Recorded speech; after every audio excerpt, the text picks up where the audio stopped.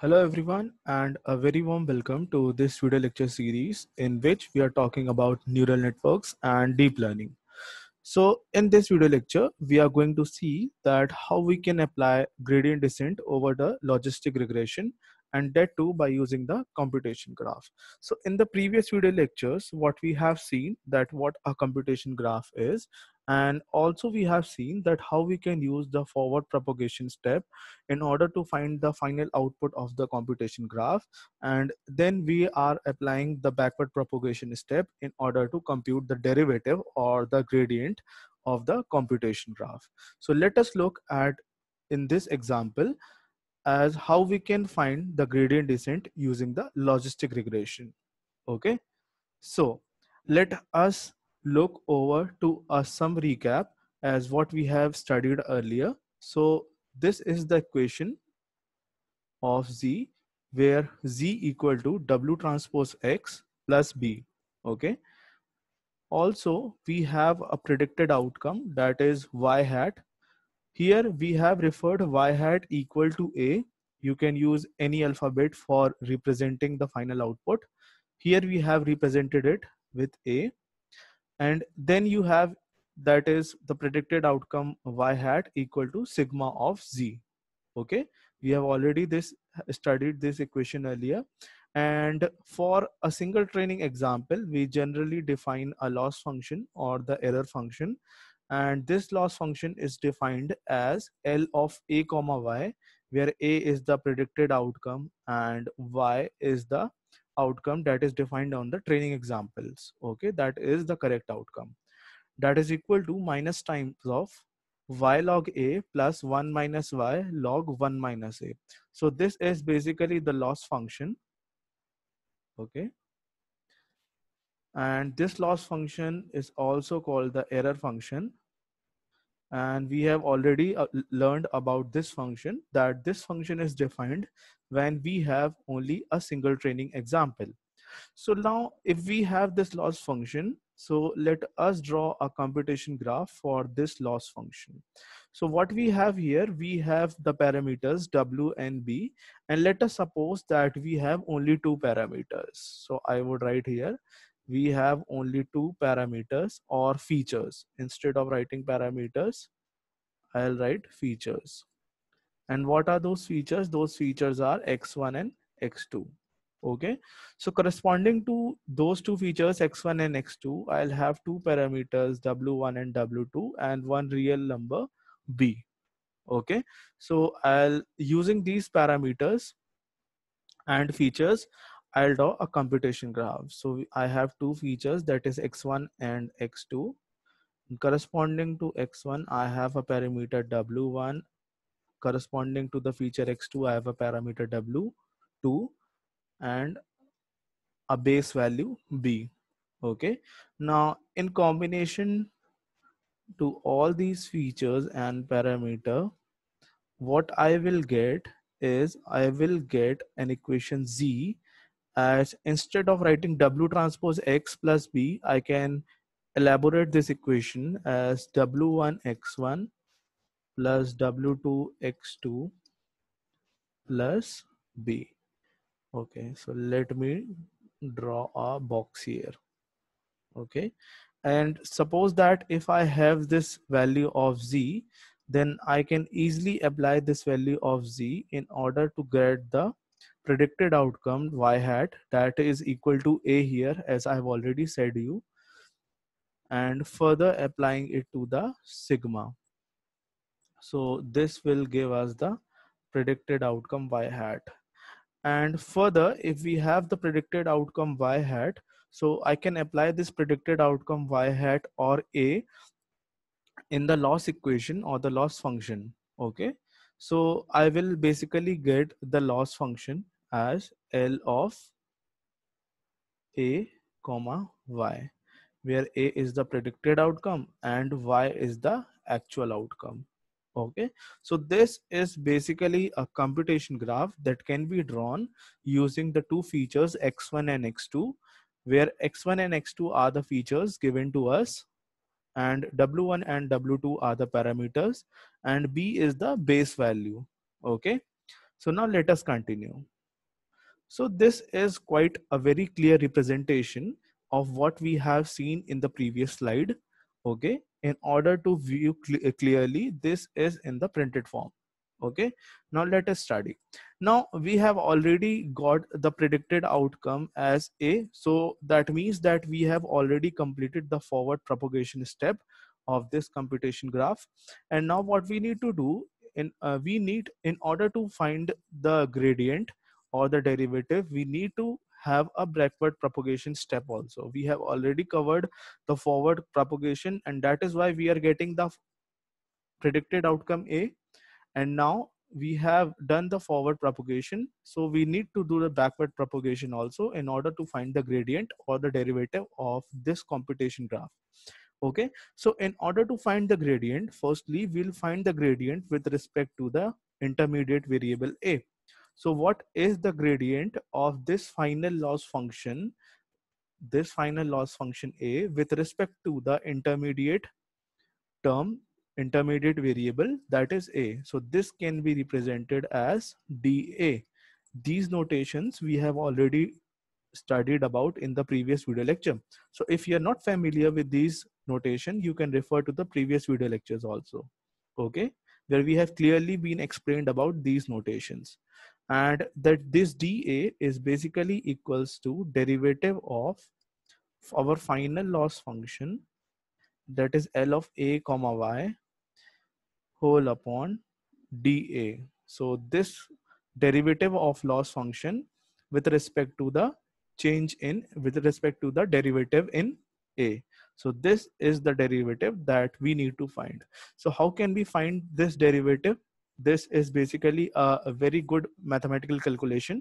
So you need to be a little bit proficient in calculus and derivatives before dealing with this computation graph. So I hope you would have studied about derivatives in your graduation classes or in the IIT JEE preparation. So I hope you would be proficient enough in making the calculus problems. So let us consider here. So I would solve this using the blank space here. Okay. So what we need to find, we need to find derivative of our loss function, that is L of A comma Y with respect to A. Okay. A is the intermediate variable. So what is our loss function here? Our loss function is L of A comma Y equal to, we take minus sign as common, Y log A plus 1 minus Y log 1 minus A. So this is my log function, cost function.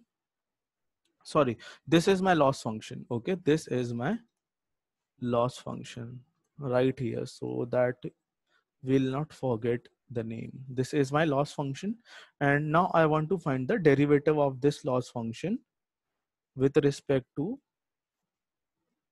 A. So this will become minus sign, I'll take as common. I'll write d upon dA in bracket y log A, okay, plus 1 minus y log 1 minus A. Okay. So now taking now I'm finding the derivative. So the derivative would be d of L A comma Y.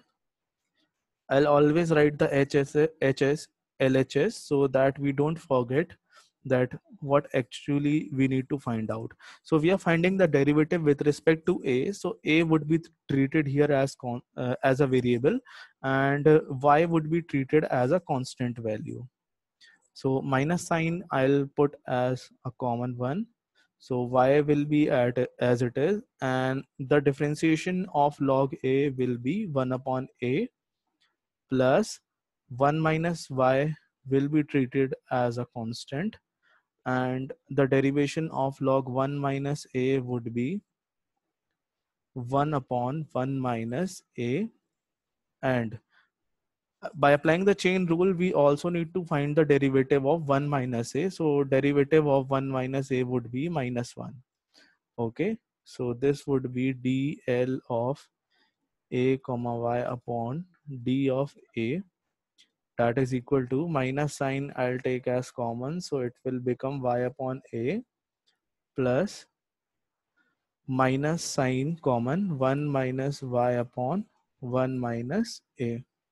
And now I need to do is I need to multiply this common sign inside.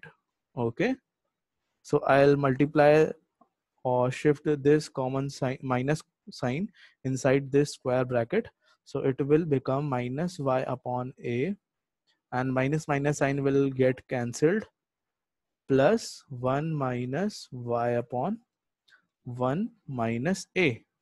So hence we have got this derivative here. Okay, so the derivative of L of a comma y with respect to a will be minus y upon a plus 1 minus y upon 1 minus a. So I will write this derivative here in the previous slide. So this derivative, that is dA, came out to be minus y upon a plus 1 minus y upon 1 minus a. Okay. Okay, so that is clear to us. Now, one thing you need to do is, this equation is a quite complicated equation. So what we can do is we can quite simplify this equation. Okay, so now I'll tell you that how can I simplify this equation. So now what I have in the previous slide as dl a comma y whole upon dA, that was equal to minus y upon a plus 1 minus y whole upon 1 minus a. Now what I can do is I can do some simplification with this equation. Now see clearly that how I am simplifying this. What I need to do, I need to make the denominators equal first so that I can add the numerators.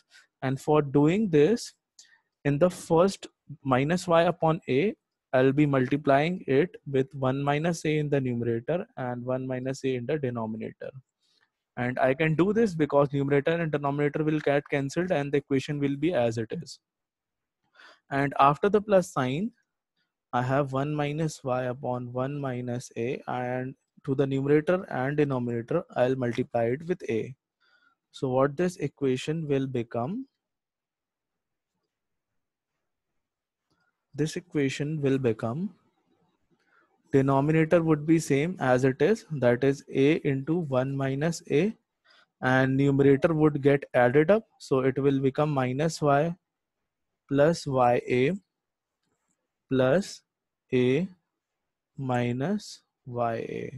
So plus ya and minus ya would get cancelled, and that will be equal to a minus y whole upon a into 1 minus a.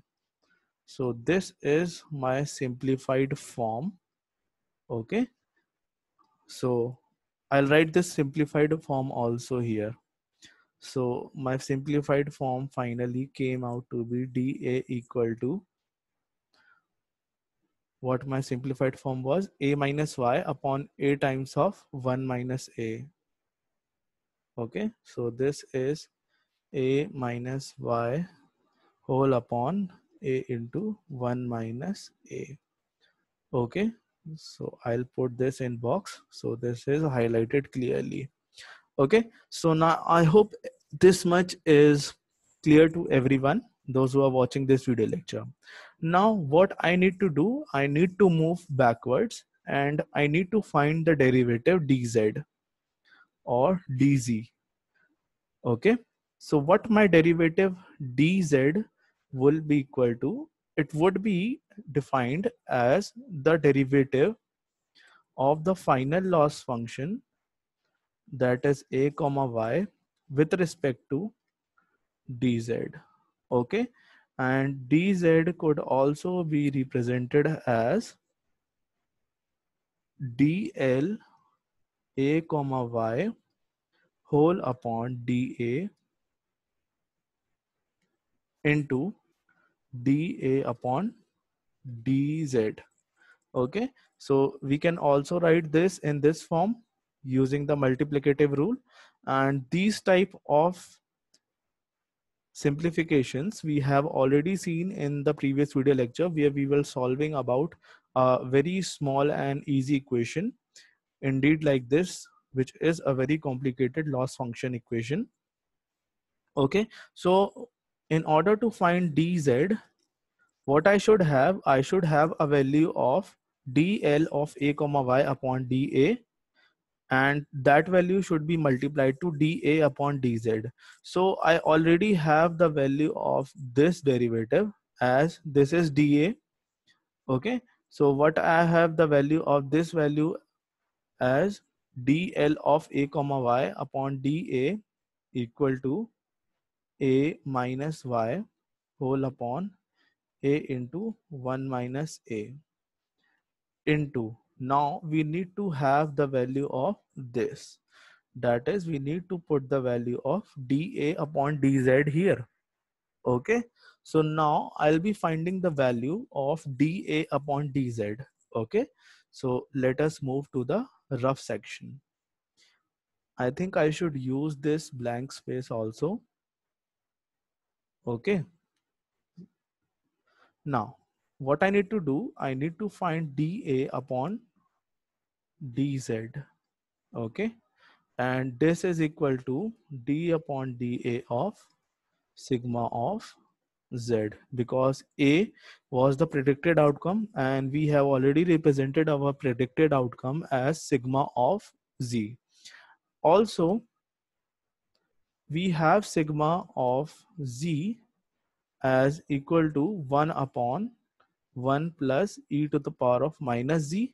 I have already told you in the starting of logistic regression that how we basically define this function sigma as sigma of z equal to 1 upon 1 plus e to the power of minus z. Okay, and this z is ultimately w1x1 plus w2x2 plus v. So we'll simplify this z later, but firstly what we'll do, we'll find the derivative. So this will be d upon dz sigma of z equal to d upon dz. Instead of writing sigma of z, what we can write, 1 upon 1 plus e to the power of minus z. We can write like this. Also, we can write like d upon d of z sigma of z equal to d upon d of z. Instead of writing in the reciprocal form, we can put a power as minus 1. So these both are equal. There is no confusion till now. Now, the next step.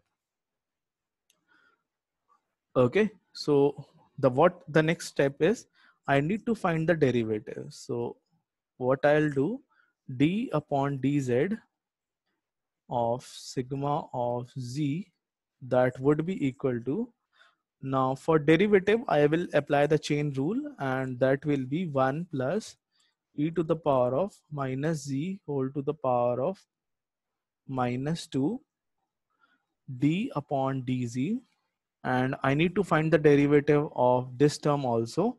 So 1 plus e to the power of minus z. Okay, so that will be d upon d of z sigma of z, that will be equal to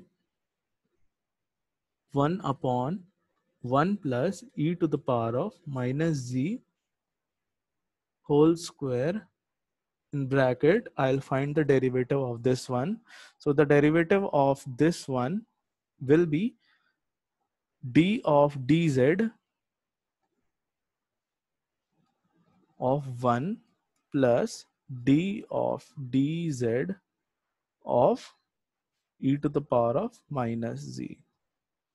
Okay, so this will be d upon dz sigma of z equal to 1 upon 1 plus e to the power of minus z whole square, and in bracket Now the derivative of 1 with respect to z will be 0 plus. Now what will be the derivative of e to the power of minus z? E to the power of minus z's derivative with respect to z would be e to the power of minus z as it is, and applying a chain rule, the derivative of minus z would be minus 1 with respect to z. So what this will give us, d upon d of z sigma of z, that will equal to 1 upon 1 plus e to the power of minus z whole square. In square bracket, what we have, minus e to the power of minus z. Okay, this we have. So now this is equal to d upon d of z, that is equal to, now what we can do here, we can split this. How we can split this? We can split this as 1 upon 1 plus e to the power of minus z into e to the power of minus z whole upon 1 plus e to the power of minus z.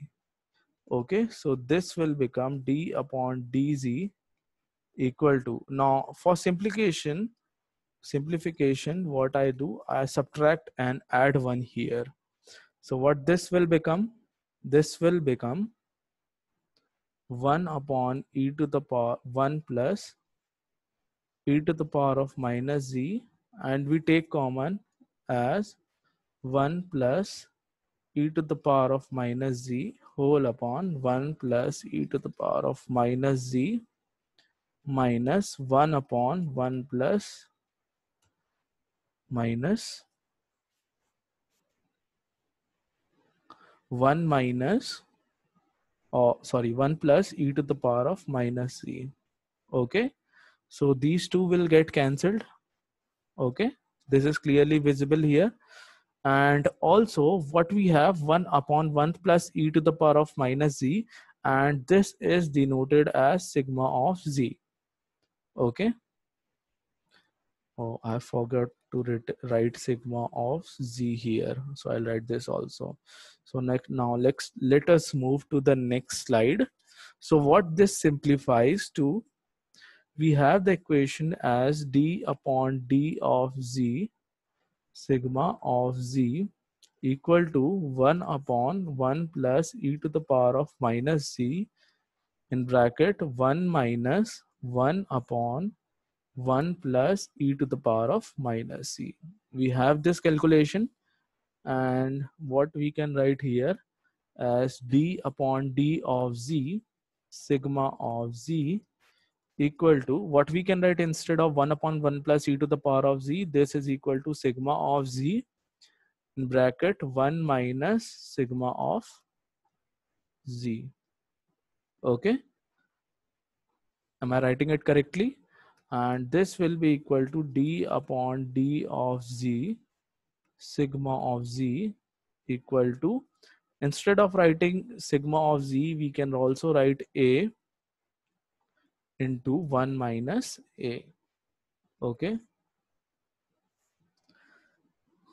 I can write this here, a into 1 minus a. Okay, now I'll write this in the computation graph also. So what my value dA upon dz came out to be, it came out to be a into 1 minus a. Now if I want to find the value of dz, so it will be a and a will get cancelled, 1 minus a and 1 minus a will get cancelled, and so the value of dz would be a minus y. I'll make a box here so this value is clearly visible to you. Okay, so now we have find out the derivative with respect to the intermediate value a. We have also found out the values with respect to the intermediate variable z, and now finally we have some more variables, that is we need to find the derivative with respect to the intermediate variables, that is w1 and w2. And how we can find the derivatives with respect to w1 and w2, the derivative of loss function L with respect to the intermediate variable W1 can also be represented as d of W1. This we have seen in the previous notations, and this would be ultimately equal to x1 times of dz. In this way it can be simplified. And again, for finding the differentiation of loss function with respect to the intermediate variable w2, this can be written in the simple form as d of w2, and that would be equal to x2 into dz. Okay. And also there is one more variable, that is b. So I need to find the derivative of my final cost function with respect to b also. So it will be db, and this will be equal to dz only. Okay. So you need to keep in mind. And now what you have to do after these steps? After these steps, what you need to do is you need to have the updated equations. And what my updated equations are, we need to update the parameters w1, w2 and b. So we'll update w1 as w1 colon equal to w1 minus alpha times of dw1. Value of dw1 is already obtained here, and w2 will be updated at w2 colon equal to w2 minus alpha times of dw2. Okay, dw2. And how b is updated? B can be updated as b colon equal to b minus alpha times of db. Okay, so this is how my parameters w1, w2 and b can be updated. Okay, so now in this video lecture, what we have done is we have only used a single training examples.